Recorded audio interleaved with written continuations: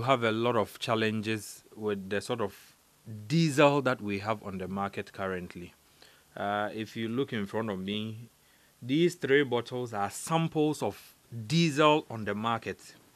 The middle one, which is what the National Standards Committee have approved, this is what you call the 10 ppm, which is currently being imported by BDCs. If you go to places like Fuel Trade, Chase, and others, this is what they are serving us.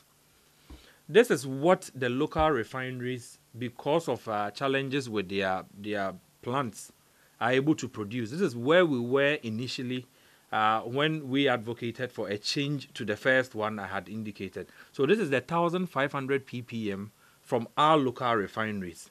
This is diesel also.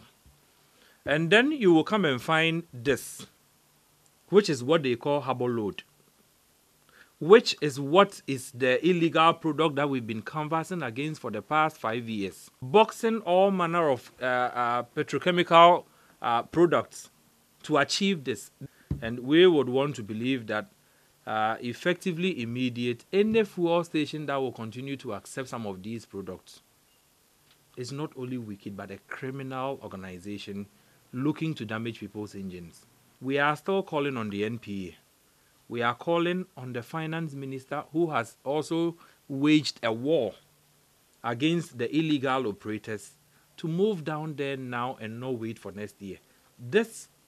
The 3 you have here are diesel products on the market as we speak. And these are samples that have been taken and brought to us. And this clearly would damage anybody's engine after a while. For the very sensitive cars, you can tell immediately.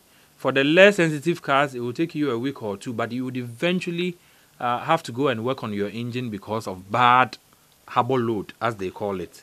This should be rid from the system immediately. How much revenue is lost to Ghanaian consumers? I'm quite certain will be in the triples of figures. Because if people are going to have to use this, and the kind of complaints we get on a day-to-day basis from people who say, I bought fuel here and my injectors went off and my engine is not working, it cannot be said that even 1500 ppm, which is useful, we've abandoned or are running away from because we want cleaner, only to get a much dirtier product called harbor load. It cannot be allowed to continue. And we are calling on the Finance Ministry, the Ghana Revenue Authority, the security agencies to ensure that the so-called harbor load that today has become so rampant all over the place should be stemmed out. Other than that, we are only endangering road users. Accidents are going to be caused by some of these things because effectively your engine is not functioning as it should. And you are endangering not only people's properties or vehicles, but human lives also on the roads.